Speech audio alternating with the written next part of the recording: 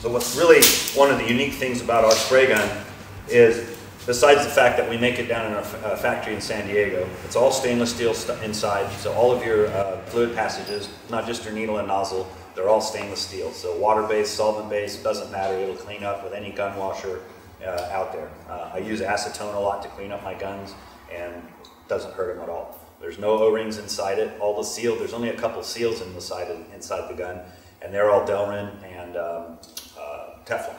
So they're really arduous, very easy to clean, and they don't break up, they don't fall apart, and they require replacement a lot. Some of the unique features of the gun is we have the fan control that's located here in the front of the gun.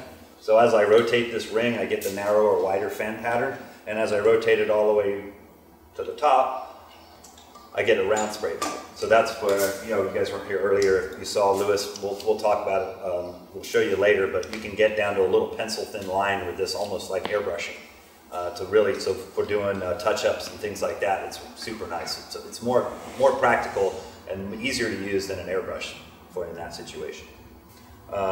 It also has the ability, this gun here, has the ability for both a top and a bottom feed. So we've got a gravity cup on this gun, but the other gun here has the bottom connector on it, so I can actually attach a bottom cup or a top cup, or I can run it out of any pressure pot, and that's typically how the gun comes set up with our Precision 5 system. So just like Lewis is holding up over here, that's the typical cup gun setup, and that same gun, then you can just remove the nut at the bottom of the tube, or the top rather, and switch it over, and now you can run it out of a gravity cup too. So it's got complete versatility depending on what you're doing. Most guys in woodworking, especially spraying cabinets and that, I usually don't recommend a gravity unless you're spraying doors in a booth or something like that, because then you can get into it. But if you look at the overall footprint and the size of the spray gun when you're using a gravity gun versus a cup gun, because you have your cup hanging down underneath and you're using the handle as part of the overall height of the gun, you actually have a smaller footprint with a larger cup, with a quart cup on the bottom, than you do with anything on the top. So just keep that in mind when you're selecting the cup choice that you're using. There is no advantage, I don't believe. It's pretty a preference thing when you're using which type of cup you like, that you use. So there's no reason for you to have to use a gravity cup or for you to have to use a bottom cup. Well, there's some products that have to go through a gravity, like the metal stuff that we would spray has to be to the top. Really? Because I've sprayed automotive metallics and that and never had a problem out of the bottom. This is different. Yeah, okay. So there might be certain instances where you have to use gravity, but for the most part, most of your standard finishes that you're using in woodworking and that, you don't need to use gravity. But is most that, is that conventional air that you're talking about? HVLP. Yeah, it's a specialized metal flake finish that he's talking okay. about. Gotcha. Yeah, it's a very specialized finish. Yeah. But typically you don't need to do that. It's really a preference thing. So most of the guys that you see using gravity feed guns in woodworking have gone down to their local automotive shop and picked up an automotive spray gun, and that's what they're using, and that's why, because typically in automotive, that's 99% of the time they're using a gravity gun with a top feed. Okay. All of our systems are backed. The Precision 5 comes with a 5-year warranty. We've got specials running right now where we've got a whole setup. We're giving away an extra spray gun. So you can get, if you're looking to get a system, we've got not only the one gun that comes with it right now, but we're throwing in an extra $500 spray gun as well, part of the package for you guys. I think that kind of covers everything I've got right now. I think the best thing is to go in and start using it, and then as we use it, we can go through how we set it up, how the process of cleaning it, and we'll go through all that as the day goes on.